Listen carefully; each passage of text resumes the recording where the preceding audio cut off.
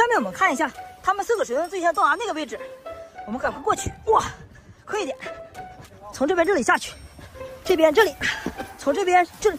哎，不对呀，我的鱼王怎么不见了呢？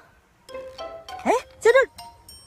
哎，哇塞，这一把武器，上面是这个标志，它好像是那个量子战队的吧？我想起来了，这个是那个光辉战神的武器。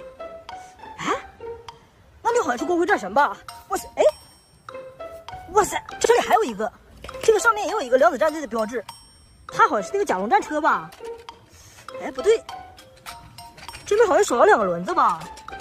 它应该是变形错误，我们重新给它变一下。打开轮子，合并腿部，合并战车。我发现这里只是半个甲龙战车，还缺了个车头。这边这个挂钩，它应该是个车厢。我们看一下，哎，在那里，这个下面应该是吧？这里果然是，上面有个这个标志，也是量子战队的。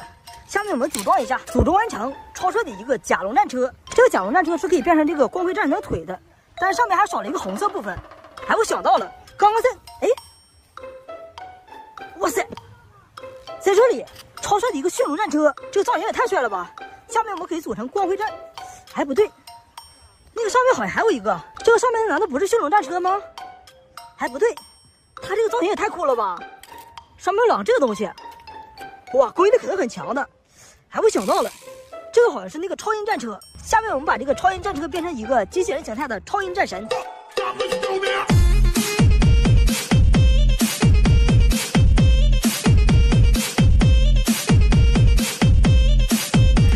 量子战队超音战神变形完成，这个光辉战神的武器还可以安装到这个驯龙战车上，这样就变成了一个武器形态。驯龙模式开始变形，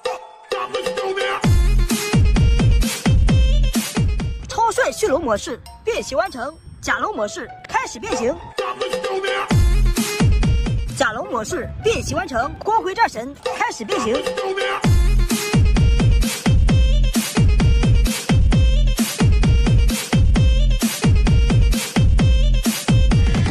超帅光辉战神变形完成，量子战队超能变。